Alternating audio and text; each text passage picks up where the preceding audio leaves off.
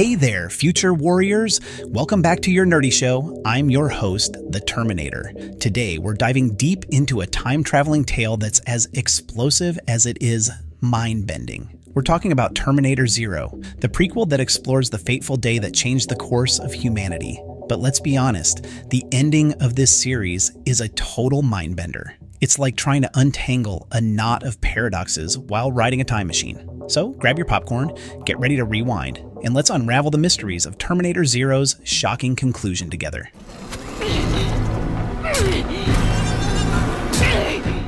they really change the Judgment Day? In Terminator Zero, Judgment Day wasn't stopped. Remember how in the Terminator and Terminator 2, they managed to delay it? Well, in this one, Skynet actually went online and caused the apocalypse.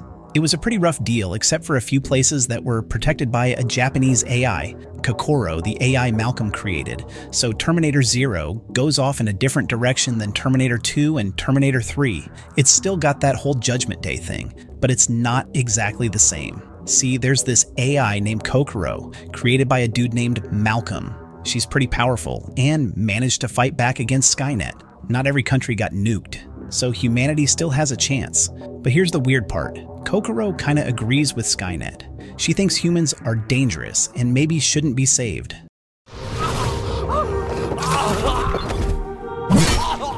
Skynet's plan. In Terminator Zero, Skynet had a different plan. Instead of targeting Sarah or John Connor, it wanted to stop Kokoro from being activated.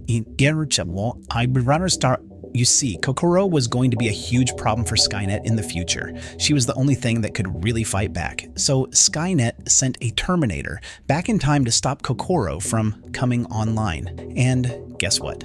Eiko was also on a mission to stop Kokoro. Turns out even Kokoro wasn't a fan of humans. Why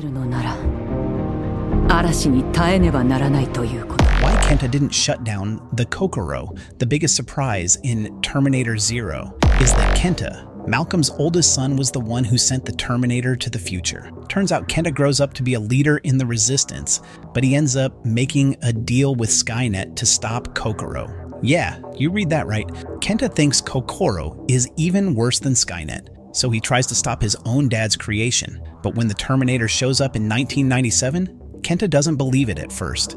In the end, he accepts his fate, but decides not to turn off Kokoro. At this point, Kokoro hadn't decided what to do with humanity. If Kenta had turned off his dad's AI, Skynet would have taken over. So by letting Kokoro stay active, Kenta gave humanity a chance. But there's still a risk that Kokoro might decide to wipe out humans, just like Skynet wants. Kenta's story is kind of like John Connor's. They both knew how to work with machines, even though they didn't like them. And even though Kenta hated robots, he still trusted his dad's creation.